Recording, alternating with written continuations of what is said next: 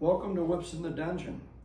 I'm Dex, and this channel focuses on different classes and types of whips that we throw in the dungeon. But before we get started, let me encourage you to, if you enjoy the channel, look for ways of supporting the channel. That might be subscribing, giving us a thumbs up, leaving an appropriate comment. I did a little work on creating some merchandise for the channel to help support it. So if you're a coffee drinker, you might consider getting a Whips in the Dungeon coffee cup. The opposite side of that coffee cup has a 32 Plait bullwhip formed in the shape of a D. Some of you are going to say, well, that stands for Dex. And I'm going to say it could, but it could stand for dominant as well. So we also have t-shirts that just, have the channel name and a little YouTube icon. So if you're struggling for what to wear in the dungeon, you might consider wearing a black Whips in the Dungeon t-shirt. So today's episode, we're going to try to answer the question that was asked by a viewer: which plait count is better for single tail? And I'm going to give you my cut on that, and in having that discussion, we're going to look at an 8 plait count whip compared to a 12 plait count whip, compared to a 16 plait, and then finally a 32 plait. Now, when we generally are talking about plaits, I consider any plait counted whip that's built that's 16 plait count or less to be a working class whip. You might find that whip on a farm or a ranch, or in a circus or a vaudeville show, maybe even on a movie set. When we move into higher plait count whips, higher than 16 plait, say 20, 24, 32, 64, sometimes even higher plait counts than that, we're looking at collector's grade whips. So we've got one collector's grade whip, 32 plait count whip, that we're going to look at today. Now, one of these is a signal whip. I've got a snake whip, 2 bull whips. All of those classes of whips are appropriate for throwing in the dungeon. And I'm my own cameraman today, so I'm going to come up real close so I can get behind the screen and view what you're seeing, so you can get a good look at what these plait counts look like. So we're going to try to get a real good close-up here. You can see the 8 plait count. The strands are actually quite wide. And if I had an inch measuring down from the heel knot, in that first inch, if I counted the strands around the circumference of that whip, that signal whip, there would be 8 strands. That's why it's called an 8 plait count whip. When we move over to the 12 plait, you can see the strands are narrower, but they're still pretty sturdy, pretty substantial. And if we can do this, I want to get these side by side so you can compare a 12 plait with a 16 plait. There's very little difference. The 16 plait's a little bit thinner than the 12 plait. And then when we come into the collector's grade whip, the 32 plait count whip, you can see those strands are very fine and very attenuated compared to the working class whips. So, we like analogies. So using another analogy, if we went back to Middle Age times and we were looking at armor that warriors might wear, early types of armor were plate armor, and you might have a plate that covered the shoulder, or another plate that covered the bicep, another plate for the forearm. And that would allow you some movement as a warrior, but it wouldn't be very attenuated, or it wouldn't be very articulated. You would have some limited range of motion. I'm going to compare plate armor kind of to the 8 plait count whip. Certainly, it's appropriate to throw in the dungeon. You can see with my target, I'm able to throw it on a nice horizontal plane and keep it on target, and as I move in, I'm actually able to get movement with my streamers consistently.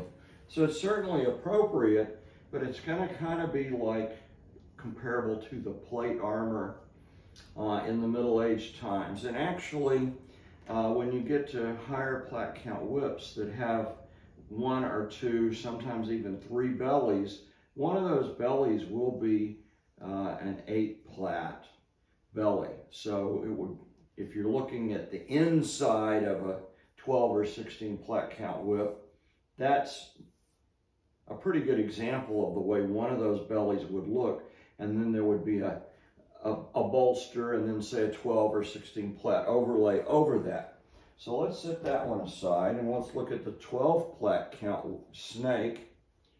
Okay, 12 plat, I'm going to compare that, going back to my armor analogy, to when armor advanced and you had scale armor. And the size of the scales, or the scales down the arm, allowed the warrior more range of motion, more fluidity of movement, and just more ease in the battlefield. Well, the same is going to be true of moving up to a 12 plat count, whether it's a snake or a bullwhip. That whip, because it's going to have more attenuation, the strands are thinner than the 8 plat, is going to be more articulated and have more fluidity and movement as it rolls out. But you can see I'm easily able to keep both the forehand and the backhand on target. So there's nothing wrong with a 12 plat count whip to be thrown in the dungeon. In fact, this snake whip, I throw it almost every set that I throw in the dungeon for my snake. When we move to the bullwhip, the one I showed you because it was whiskey and saddle tan, and I thought in the video you could see the stranding better. It's a 4.5 foot bullwhip, and I don't want you to see a comparison of a 4.5 with a 4 foot.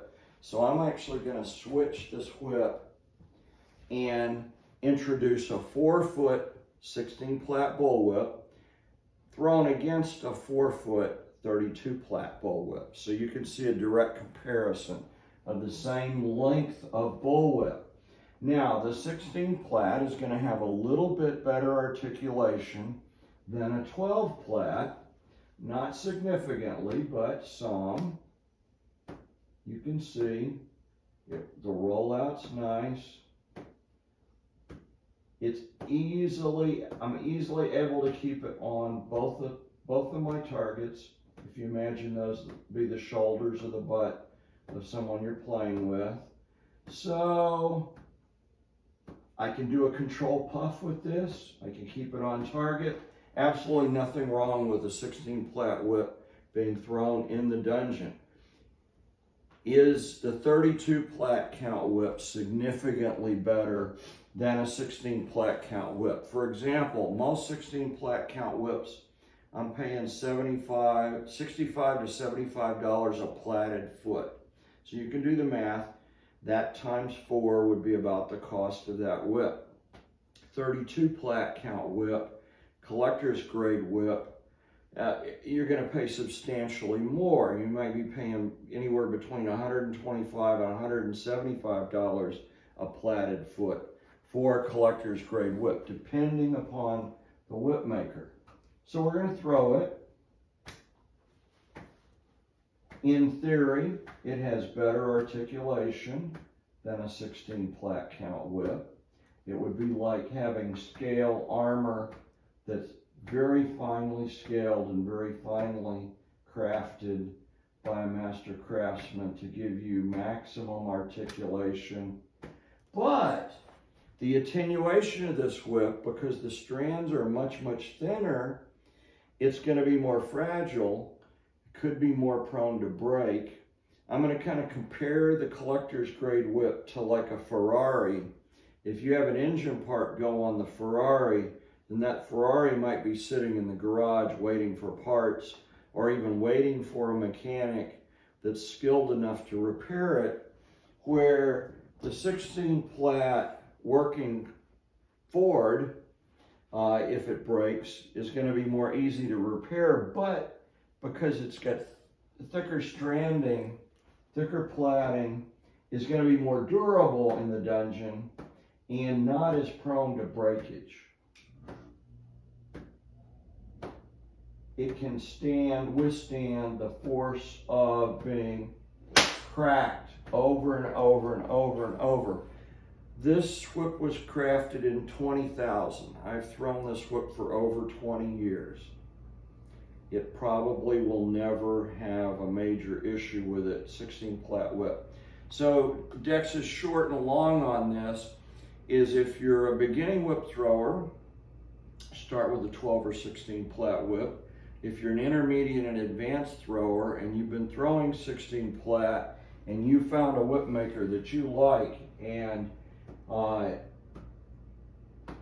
you're able to keep your whip on target in the dungeon and do with it what you want to do, then why would you pay a third to double more per plaited foot just so you can say you have a collector's grade whip? I guarantee you, in a dim lit dungeon, you're not going to know that that's a 32 plait whip, okay? Now I'm retired Navy and I decided I wanted a Navy commemorative whip, and I had a little bit of money in retirement, so I have a couple of collector's grade whips, but I don't throw them regularly in the dungeon. There's too much invested in them, they're too fragile. I'm not going to be, I might throw them at a show, but I'm not going to take them in a dim lit dungeon where I can't see maybe an obstacle or what's going on. I throw my 16 plait count whips, which is the majority of my collection, every time. Every dungeon set for 21 years I've thrown this whip, along with some other 16 plait count whips. So maybe I'm a cheapskate, I just don't see spending that kind of money for a collector's grade whip. So my cut on dungeon play is 12, 16 plait. Find a whip maker that you like, that works with your style of throwing, and have fun in the dungeon. And I hope this was informative. I hope at least now you're knowledgeable about the difference in 8, 12, 16, and higher plait counts. And theoretically, what that means is better articulation in a finely made whip. From the thrower's end, of a thrower that's been throwing for 20 years, I don't see the difference between 16 and higher plait counts as far as justifying spending that huge extra amount of money. But if you have it to spend, I'm not going to say not. So they're all great dungeon whips. The short of it is go with a 12 or 16 plait and have fun in the dungeon. And as always, thank you for watching Whips in the Dungeon.